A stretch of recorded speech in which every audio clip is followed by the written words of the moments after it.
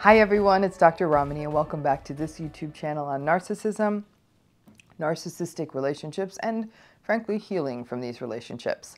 So today we're going to go back to that personality series where we're taking on your personality. So today, as we continue this personality series, like I said, we're talking about your personality. Let's put theirs on the back shelf for now. We're going to take on a trait called openness.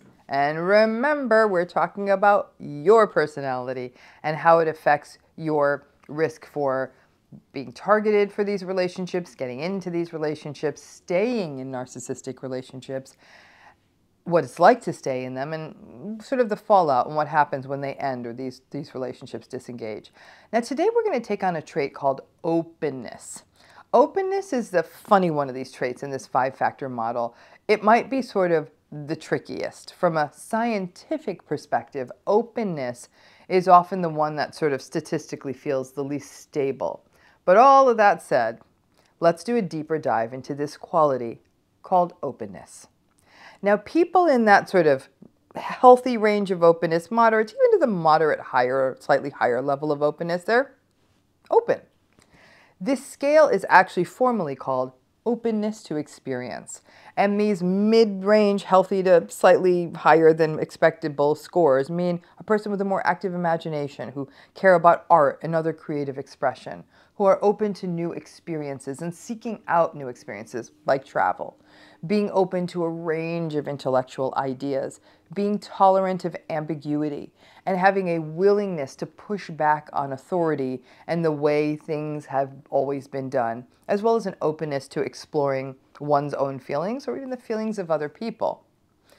Again, as an aside, if openness gets way too high, like super high, you might find someone who's kind of a little bit all over the map and constantly on a grail search for more and more new experiences. They might almost feel unrooted. You may find people who are far, far, far more experimental than the average bear in just about every area of life. Now, if openness is very, very, very, very low, you find people who are rigidly traditional, rigidly conservative, have absolutely no interest in exploring new ideas or perspectives, can be very moralistic, potentially even judgmental, but definitely not open to new anything. May even feel like a bit of a throwback and perhaps even biased in a very backward and even discriminatory way. But in that healthy level of openness, okay? What does this mean for narcissistic relationships? Let's start with basics. People high in openness are open. So open people are open. And so they may be willing to explore a relationship with anyone who seems interesting. Now, that could set up a little bit of a risk here of getting pulled into a narcissistic relationship for a few reasons. A higher in openness person may be so open to different ways of being that they will also be a bit more tolerant of a narcissistic person's behavior and may be willing to entertain the narcissistic person's worldviews and perspectives, even if they are strange or problematic. People higher in openness are also curious, and because of that, may let the relationship keep unfolding even if red flags come up, because their exploration and curiosity about something or someone new is, again, so robust. Narcissistic people, especially more grandiose narcissists and even communal narcissists, may actually be very attracted to people who are higher in openness because people higher in openness are interesting. The only narcissistic people who may find people who are higher in openness or in healthy openness off-putting are more of the self-righteous narcissist, the narcissistic people who are very restrictive and moralistic and controlling and judgmental. That subset of narcissistic people will not like the high openness, or I shouldn't say high, healthy openness people out there. Now, while you're in a narcissistic relationship, again, openness, that trait, may mean that a person is more willing and able to tolerate the bizarre range of beliefs that a narcissistic person may have. Now, this may mean that an open person who's very tolerant may have actually more tolerance for the BS that arises in a narcissistic relationship. Now, there's some interesting quirks in open people. Not all, but some. For example, a person higher or moderate to high openness may be willing to hear whatever perspective the narcissistic person has. For example, even if the narcissistic person cheated on them, they might be willing to hear, like, what was that about? And as a result, may end up enduring a lot more of the bad behavior in a narcissistic relationship for a longer time. Listen, an open person may be open to quirks and trying new things, and open people may, not always, but sometimes may actually also be more sexually open, more open to trying new things in a relationship. And so again, especially in the early phases, may do well with a narcissistic person who is, especially, it might be very novelty seeking or very sexually experimental.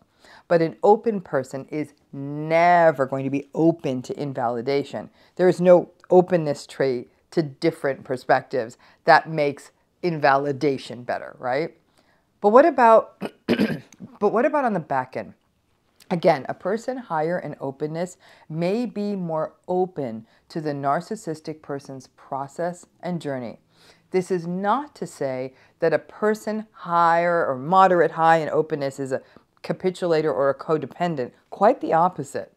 If a narcissistic relationship ends, people who have healthy levels of openness will still be hurt, but the openness could foster a resilience. And remember, nobody, not even a person who has good, healthy, robust levels of openness, is open to invalidation. Nobody is. Nobody likes that.